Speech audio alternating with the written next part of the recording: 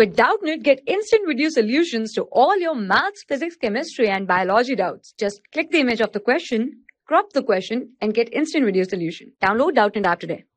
Question is, find the value of, so 5 into sin 100 degree cos 27 degree sin 27 degree cos 100 degree. Hence we have the formula of sine of, we can say as a plus b, as we know is given by sine a into, we can say here as cos of b, plus we can say here as cos of a into, we can say here as sine of b. Now here if we consider this as a, this as b, so we have sine a cos b plus we can say as cos a sine b. Hence we can write this here as 5 into sine of a plus b, that is 100 plus 27 degree.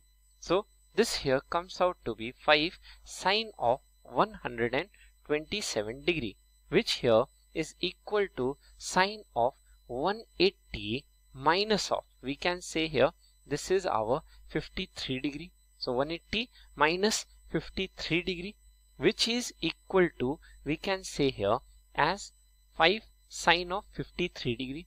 Now as we know, sine 53 degree is equal to 4 upon 5. So we can say here this answer comes out to be our 4. So we can say here the correct answer is 4. That is, the value of this whole mathematical expression comes out to be 4. Hence 4 is our answer. For class 6 to 12, IIT JEE and NEET level.